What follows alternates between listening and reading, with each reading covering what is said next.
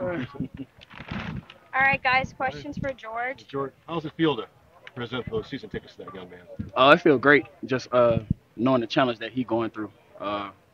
Everybody don't go through those challenges every day, so it's great to give him season tickets and make his day. What does it mean to you when you get to help other people? Just like you're a celebrity status, you're a big name guy, and people look up to you like that. It helped a lot. For me, it means a lot to me because all the attention always on me. So I love to always give back to people who don't have much as attention to me and just put them in the same light. Does it feel a little surreal when you hear, you're a kid's favorite player? They, want to meet you. Like you're kind of one of the special things about them coming out here. Yeah, a little bit. Just knowing my time here. I've only been here like 3 years, so for fans, PA to make me their favorite player, that kind of does mean a lot to me. But do things like that make you grow as a leader, not just on the field, but off the field as well? Oh yeah, just carrying yourself differently. I'll probably say it makes me, carry myself way differently. Does it feel different for you, just this camp, being just shouldering some of that responsibility? Uh, a little bit, but then again, not because I always lead by example. So me and the guys, me and the receivers, we're gonna have fun just leading by example, making plays. Rome made a lot of plays today, leading by example. So not too much, but it helps a lot for sure. George, what's it been like for you this offseason working with Russ, and then since he's been on the shelf the last couple of days, getting more work with Justin? As this quarterback room is obviously completely different from last year. Uh, it's kind of nice, I threw with Russ in the OTAs and then training camp throwing with Justin. So I kind of got the feel of both of them now. They both, like I said, great guys. We just waiting to get Russ back. How much does it help to have this opportunity to build a rapport with Justin? Obviously, you don't want Russ to be sidelined, but is it kind of a silver lining to build that chemistry with him? Oh yeah, for sure.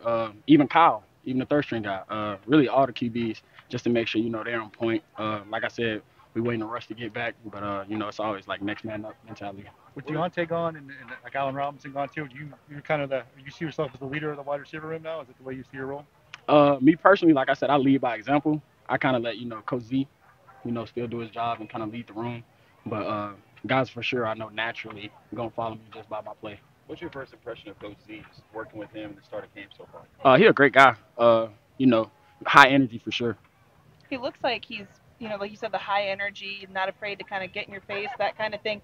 What does a coaching style like that do for you? How does it help the wide receivers? I kind of had, Coach Smart, Kirby Smart's kind of like that. So I kind of had a coach like that in college. So it's really no huge change for me. That's just, Coach Z personality. You welcome that kind of challenge though when a coach does that for you? Uh, I just welcome him. Period. It's not really like I said. I had a coach like that before, so it's really not a challenge. George, what are you looking to improve on this year? Uh, Really just making more plays. Last year made a lot of plays. Just trying to get the accolades that I deserve. First couple of days, it seemed like he had Dante on you. What's that matchup been like going up against them? He's a great guy. Dante's a fast corner. Real fast corner. He can play the ball. It's like you can never really run away from him because he's fast. But as far as his skill set, super twitchy guy too. Yeah. How much fun is it to see Calvin Austin, a guy you were drafted with? He obviously gets slowed down by injury, but he's had a lot of work here early on. What's it like to see him kind of step up into this role? Yeah, that's like the most proud guy I am, right now, because me and Cal came in together. Like you said, injury. Now he's just thriving. You know what I mean? That's kind of like what I like to see. Me and Kyle are me and Cal are kind of leading the room together. You know what I mean? So yeah. What role does he fill for this wide receiver group? Does he have something that you guys are lacking as a unit? Not really. He's just a position filler. He can do everything. He's fast. He can play the outside. He play outside at Memphis. He play inside. We motion him back and forth. He's a position filler for sure. How rare is it to see a guy that's that size be able to do all of that? Split out wide, be in the slot, all of that. Versatile. That's why I was like, when Kyle first got injured, I was just kind of waiting, and that's why I said I'm kind of super proud of him now just to see him thriving. Yeah. George, with Deontay gone, how much do you welcome some of the double teams and help over the top and just things like that would be coming your way? When Deontay was here, we were both getting double teamed. Sure. So Yeah. It's really gonna be the same treatment, to be honest. If you're a good player, coordinators and owners are going to double team you. So yeah. George, a lot of national and even local like media fans say the Steelers need another wide receiver, trade for one, so, whatever it might be a big game now. Is this you guys need another receiver for your lineup? I don't even, to be honest, bro, I don't even know about any of that. I just come out here and just practice. You know what I mean? you know, I just kind of, like I said, try to lead the room. I'm kind of tapped in with, you know, all the new guys in the room, trying to progress people.